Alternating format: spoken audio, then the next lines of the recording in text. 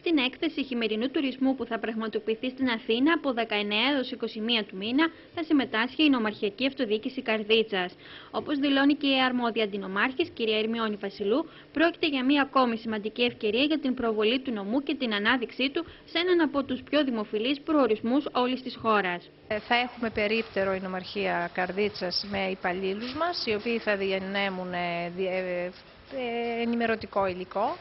Ο στόχος μας είναι να ενισχύσουμε το χειμερινό τουρισμό και εν ώψη της οικονομικής κρίσης φέτος. Επιλέξαμε αυτή την έκθεση διότι από το σταθμό του μετρό, του συντάγματος ειδικά, περνάει πάρα πολλοί κόσμος.